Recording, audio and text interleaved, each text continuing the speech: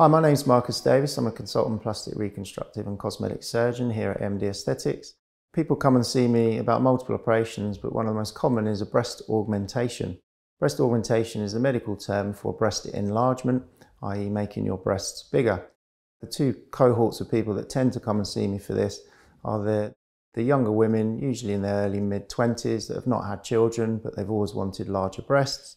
And the second cohort are those that were happy with their breasts before, but they've ultimately had children and the breasts have deflated and they want that volume restoring. Breast augmentation can be achieved in one of three ways.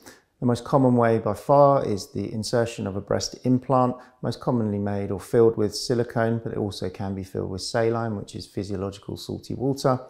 The second way of doing it is using your own body fat, where we liposuck and take fat from another part of the body where perhaps you don't want that fat so much, and injecting it into the breast, known as fat grafting or fat transfer or lipomodeling.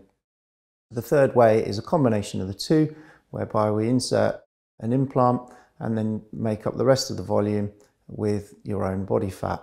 The advantage of this way is that you can get away with using a smaller volume breast implant, so if you need that changing in the future, years down the line, you may have more body fat that you can use and ultimately dispense with the need of a breast implant and just use your own breast fat. The surgery is performed under a general anaesthetic and usually takes around an hour to complete.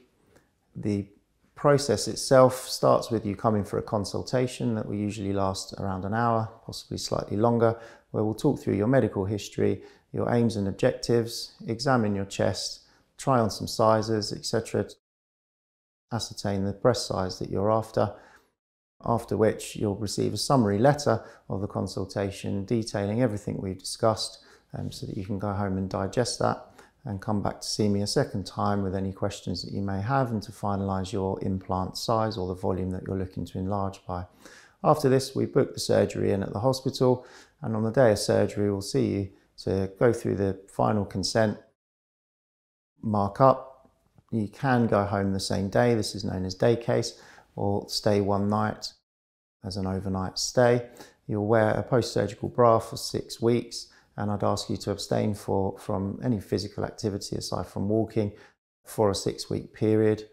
You should be able to return to work within 1 to 2 weeks, depending on whether we go under or over the muscle. Under the muscle tends to have a slightly longer recovery period. So if you're looking for a breast augmentation, then do go onto my website where you can find further information about the procedure and details of how to book in, and I look forward to seeing you in clinic.